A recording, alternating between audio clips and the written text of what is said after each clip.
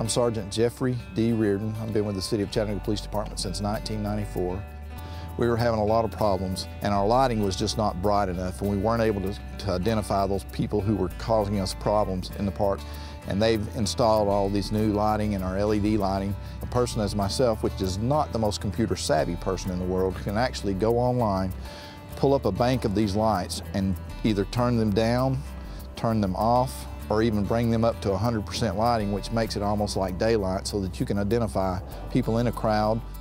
They don't really want to be where the light's at. They tend to try to go to the dark spots. So if we can eliminate the dark spots, that eliminates our crowd and eliminates our problem. When an officer can sit in his car and pull it up on his laptop and bring those lights up and illuminate an area, it's amazing. It helps us tremendously. So it's like having another tool on our belt to work with.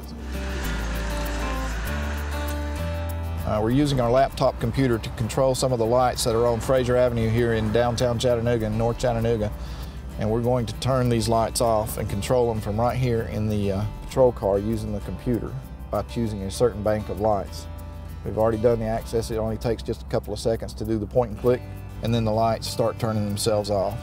Late in the evening, the crowds are died down, the streets are bare and empty. I mean, you can cut your lights in half maybe, or cut them way down so that you're not using near as much energy. Now we're going to bring these lights back up to 100%. You'll see the lights and how much brighter it makes the whole street.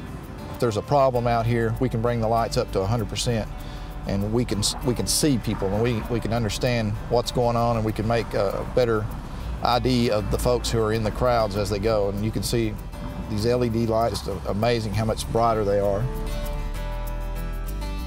The lights make a tremendous difference for us downtown, and I appreciate them. I hope they light up the whole downtown Chattanooga, not just a few of our streets where we're having issues. I hope they put them all over downtown Chattanooga. I really do.